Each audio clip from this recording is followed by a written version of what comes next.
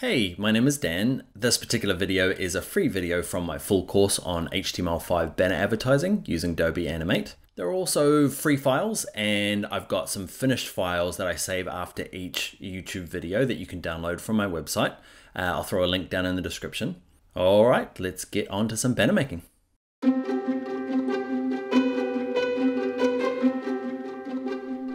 All right, in this video, we're going to talk about the roles of designer and developer when it comes to HTML5 ads. So there are going to be times where the designer only needs themselves and that's it. So if you're going to say the AdWords network, which is pretty easy to do, you just need yourself, design it, and a little bit of code, which we'll do at the end of this in publishing, and that's all. You don't need the help from anybody else.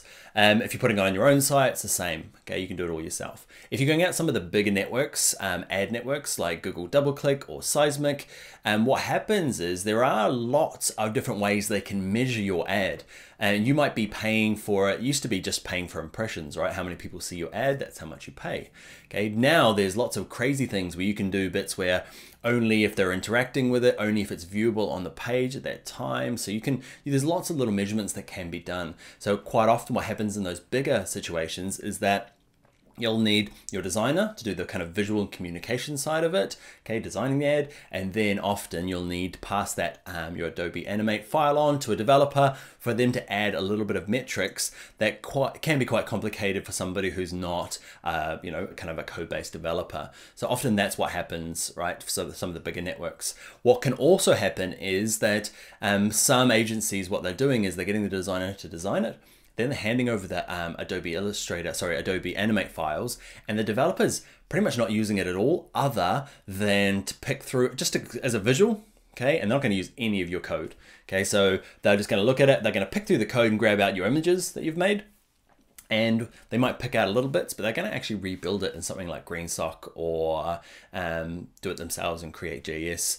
Okay, so they might be, just find out what the process is going to be for you at your job, and whether you are the kind of all person or whether you're going to get help from somebody or send it on to somebody else to pick through. All right, another thing is I'm talking a little bit fast. I told you I had a coffee in the last one. It hasn't worn off, because it's only been like 2 minutes since the last video.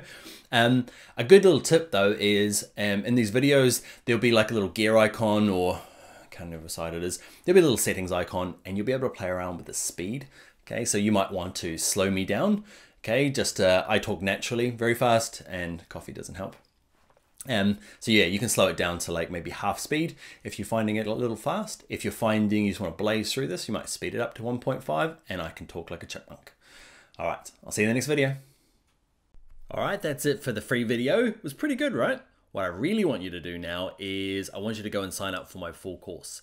I'll put a link in the description if you're keen. I have loads of other good free stuff, so make sure you subscribe.